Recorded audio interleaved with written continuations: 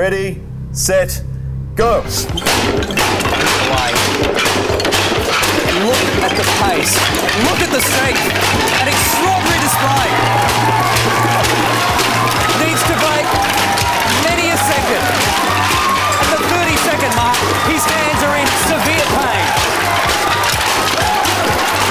40 years in martial arts.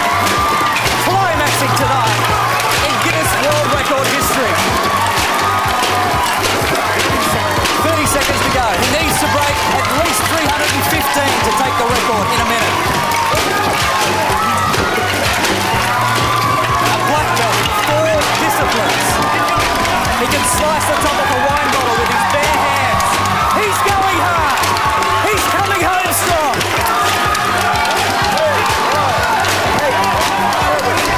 6, 5, 4, 3. Come on, Glenn.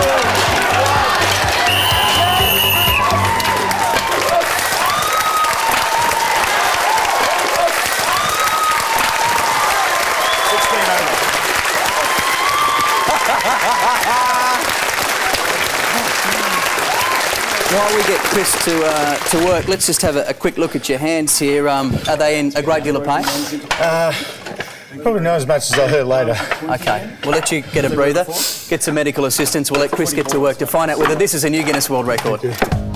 Chris searches through the rubble for any boards still intact, but as you can see from the replay, Glenn has mostly made clean breaks at all the pine board stations. Well, Chris, this is one hell of a bonfire we got here, but is Glenn a bona fide record breaker? 3:14 was the target. Break it down for us. What an absolutely stunning effort. Like, as you said, the record stood at 314, and in 60 seconds, Glenn, you managed to break 359 boards. That's a new Guinness World Record!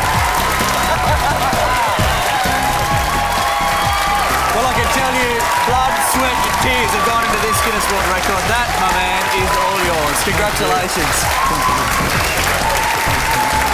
You're in the Guinness Book of Records. Very, very happy indeed. Unbelievable. Now, Glenn has trained in martial arts since the age of 7, which gives him something in common with these next record holders who began their quest for Guinness World Record glory at a very young age. The villagers of Padang, a Mongolian tribe that numbers some 7,000, are located in the dense rainforest covering the border between Burma and Thailand. In this culture, nothing attracts the opposite sex quite like this, a gleaming set of brass neck rings.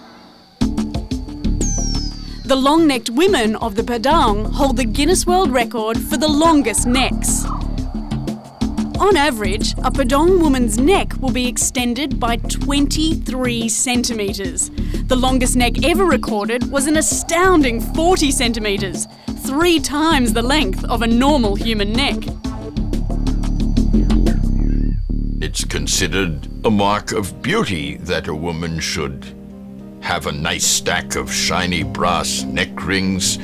The longer the better. The rings are not really rings at all, but coils of brass tightly wrapped around the neck. The Padang women have worn these neck rings at least as far back as the 1600s. They start putting the brass rings, 1 or 2, on the necks of girls about 5 or 6 years of age. Then they gradually build up the coils until the time a woman is adult and ready for marriage. Although it looks like the woman's heads are being pushed up by the rings, in actuality, the brass coils are pushing down on their collarbones, which expose more of the lower neck. If the rings are removed, some experts claim the women will be unable to hold their heads aloft without support, and they may even suffocate. But this doesn't seem to concern the ring-wearing women of the Padang. In fact, after a period of decline in the 1960s, brass neck rings are back, in a big way.